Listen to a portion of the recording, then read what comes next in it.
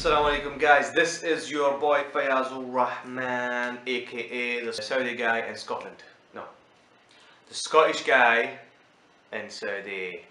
Okay, today we are going to be talking about how to get your Saudi drivers or driving, as we say in UK, license in Saudi Arabia. A couple of things before we begin. Number one, you need to have an iqama, so you can't have a business visa, visit visa, etc, etc, etc. You need to have an iqama. Number two, obviously you need to have a pre-existing British or American driving license.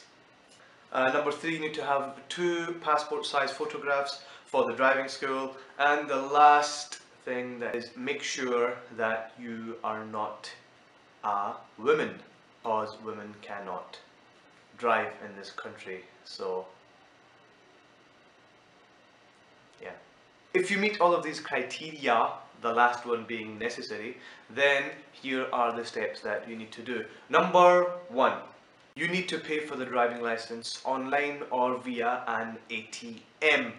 It's about 30 to 40 riyals per year, so it's up to you how many years you want to buy the license for. When you pay for the license, make sure you keep the receipt either online or the physical receipt you get from the ATM, as this is going to be your proof of payment. The next step is that you need to go and get the form from the actual driving school. So locate the nearest driving school, get the form from the driving school, and the form is in 2 parts. The first part is your information, but that needs to be filled in Arabic, so you can do 2 things. First of all, you can learn Arabic, or secondly, you can go to one of the guys in the shacks in and around the driving school. They charge about 10 to 15 riyals to fill it all in for you. The second part of the form is a medical. They require an eye test and a blood test and a blood group as well. So even if you have all of this information, you still have to go and get it done. It has to be signed and written on the actual piece of paper from a doctor. Usually in some cities, or most cities, the driving school, they have clinics within the driving school, so you don't need to go far. However, in some areas you have to locate the hospitals, which could be a long and tedious task, okay? So make sure you know what's at the driving school, and if not, then you need to locate a hospital that does that for you.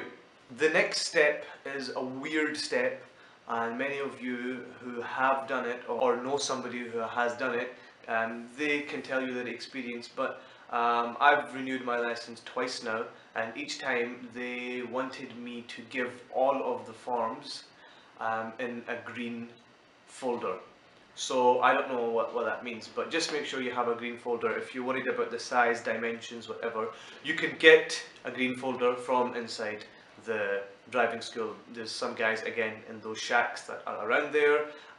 You can just pay them like 3-4 riyals to give you the green folder. It's weird, but that's what it is.